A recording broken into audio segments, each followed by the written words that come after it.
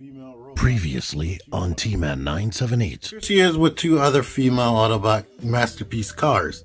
And like I was saying about how they could have changed the molds with Road Rage right here, they definitely gave her more cylindrical legs than Trax had. And the chest part right here is way more smooth and kind of separated almost in a way to insinuate cleavage. T-Man 978 Shill Review. Hello everyone, T-Man 978. Right now we're going to be taking a look at X-Transbots Master Series number 86, the Shock Trooper Fast. But we know this as Transformers Decepticon Runamuck, unless I got the names mixed up. But here's this. Here's what that says. Let's zoom in on there if you can read that. Here's this. They got the Stunticons back there. Now, first impressions of this is it's way better than the Stunticons. And here's their cross sale, their version of Ratchet that they're coming out with. This review is brought to you by Matt McCardle, my good friend. He is super duper awesome. He let me borrow a few of his robots, and you're going to be seeing robots for the next 3 days. Oh, I just noticed that. They're in front of the Statue of Liberty. That's awesome. Inside of that box, Fast is encased in a styrofoam packaging, much like another company. But you get this credit card quality collector's card right here with that same bio, I believe, in his stats right there. You get an instruction booklet that's in color. I mean, Takara Tomy doesn't do this, and they charge a lot. You also get this, which is telling you how to safely rotate this. I don't know if this is all necessary, but there you are. Now, when it comes to transformation, I am going to be doing that in a separate video. T-Man 978's how to, like I've been doing for things that have a lot of steps. I do not want to make 30-minute videos. Or at least I hope this one ain't. But here we are. We see that he is this vehicle right here. It's mostly realistic looking until you get about maybe right here, where none of that is like tailpipe detail. But it still looks good. I like the rims. It has rubber tires, or it's made out of a substance that feels like rubber. You can open this hood up right here, and it does have something in there that resembles an engine. I don't know how accurate that is, but it's nice. It's made out of like, I don't know, I think the paint is in it. It's just a pearlescent plastic if it's not fully painted. And of course the windows are translucent, except this right here, which is actually painted. But it's painted all around. You got the details you want and need. The door opens up right here. Now the door does feel flimsy. It's typically on some of these things, there's some part that feels lighter than other, but it's heavy and has a lot of weight to it. You gotta like push down on this and pull out at the same time, which is a bit difficult, to be honest. But if you do that, oh no. Here we are. We have a seat detail. Let's see if I can, yeah. There we are. I didn't realize this got pushed down when I was doing this, but there we go. The seat detail and a steering wheel, and you can't see out the windshield, but at least they did it. Going above and beyond, because I like y'all today, I tried to get Spike in there. This is Spike that comes with Masterpiece Bumblebee, and that's a little figure. He can't fit in there. His head has to come off in order for him to fit in there, which is unfortunate. Here's that same Spike standing next to the vehicle. And here's Big Spike, which came with Masterpiece Hound, which I always say is more probably an accurate height. Here is the weapon stored under there already. And I gotta figure out, these lights come up. I'm gonna need a spudger or something. In lieu of me being lazy, if you open the hood up and push down right here, bam, you don't need this budger. So I can stay sitting in this chair. Hallelujah, thank you. There you go, you're welcome. You can of course push it back down, but I believe that's the last thing I need to show as far as him and his actual features. The only thing to do now is compare it to another masterpiece scale vehicle. And there you are. This is Reboost from Transformers Masterpiece, which is a small car. And guess what? Lucky y'all, I have Prowl already transformed. So here is Prowl. Next gen. They are pretty much the same size. I don't know the accuracy. You worry about that, because I'm not. But basically I like this. Only issues I'm having is the doors don't seem to shut as flush as I would like. And aesthetics, we got this going on right there. But for the transformation they came up with, what you gonna do? And I'm noticing that it has a gas cap on both sides. Is that accurate, or? I don't think that's probably accurate. But whatever, it's nice. Alright, here's Fast in Robot mode, and he is very impressive, to be honest. It feels tight, it doesn't feel riggedy, it's clean as crap.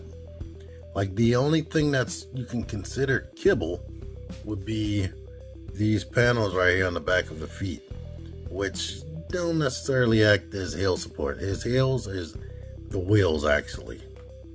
So you got to make sure you have him at the right angle or whatever to be standing up. But he looks good. Here is the face. Looks like what you think of when you think of Runamuck. It was like he's one of the few robots that has an actual nose, and the mouth plate is just covering the mouth and not coming up covering half of the nose like Optimus Prime would do. But it's a nice clean white robot, pearlescent white. The only thing that gives me a little bit of pause is seeing the windshield right here on the back. Like, normally I'm used to this bonnet covering the back, but you know what? Let's look at cartoon images if we can of how he would look from the front and how he looks from the back or whatever. Here is his weapon, looking like this. There is a hole in the barrel, but yeah, same gimmick as always. All the fingers open, and you rotate that in there to put it in the hand. The hand wraps around. Great kid. But he has excellent articulation, except the head. He can look down a lot, but he can't really look up at all because it's bumping into the sculpting right there. It can rotate, it can kind of tilt side to side, but the shoulders has several joints. This joint comes out, but this actually moves independent of that. And yeah, because of this, you can't really get it up past 90 because it's gonna bump. It rotates right there, and you get a butterfly joint, so that's cool. It bends 90 degrees at the elbow and swivels. The wrist just rotates, and you've seen the fingers move in, and the wrist can't go in like that because of transformation. The waist rotates. The waist, he has an ab crunch. It can crunch a lot. When you go back, you might have to squish the body back, and I just separated his front from the back. But he can kick back that much before you're bumping into anything, and then you can kick up more than 90, which is awesome. You have thigh rotation. These have to get pulled out before you can pull the leg out, which I always hate that. But you get double jointed knees, and the ankles are on infinite articulation. They do all this all the way around because of the daggone transformation. You get a lot of back, you get a lot of forward if you use that joint, so we don't have to worry about nothing there. Now, aesthetically, I don't really like this stuff hanging off the back, and I definitely don't like this piece right here, which looks completely unfinished. Check out my transformation video so you can see how you actually even get it there. And the knees, because of this hinge, you might have to like rotate it back or forward depending on how you like it. But he is crazy poseable, crazy dynamically poseable, which is awesome. Hey, I knocked this guy completely out of whack when I was using that ab crunch. But if you get things going the right way, you should be able to get him into a good pose really quickly. Like being able to have the ab crunch and the double jointed knees and the feet that do whatever, you should be able to get whatever kind of pose you want. Things that hinder, like when you have the ab crunch engaged, like depending on how you have the legs, you might not be able to, like right now, I can't move this leg forward because it's bumping into his waist right there. So, but you can work around it to try to get whatever pose you need. But I like him. He is very, very good. I am impressed and shocked. Like, he is far better than the Stunticons. To me, in my opinion, well, he's better. He cost slightly more than them. They were definitely budget figures. Well, let's get us an Autobot out here. I still have Road Rage in here from the last video I did with the Masterpiece style figure. And Road Rage is kind of a tall car bot, so he's taller than she is. So there you are.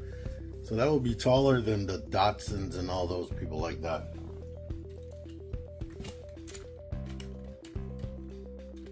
Here he is next to an MP Optimus scale, which is like 9 or so inches, 9.5 inches tall. And here he is next to like a Voyager class figure. So there's that. So end of the day, final thoughts. I really like this thing. I am very happy with it. This isn't my figure, but if it was, I would be completely satisfied.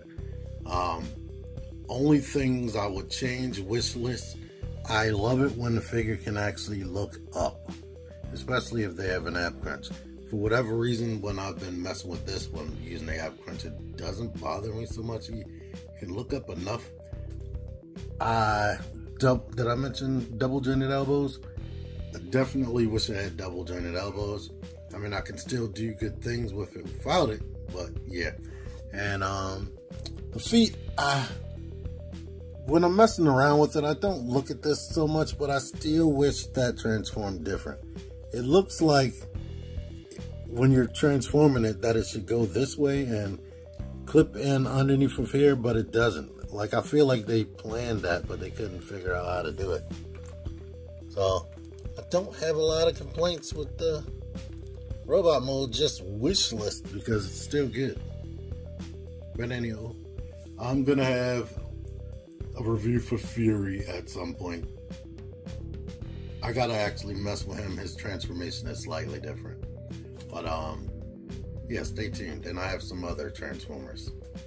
Thank you for watching. Until next time, T-Man978 out of here. Figure action. That one's me. Join the Syndicate Toy Hunters Facebook group. Link in the description. Click the videos. Click the videos, baby. Click the videos. You should really click these videos. Click the videos.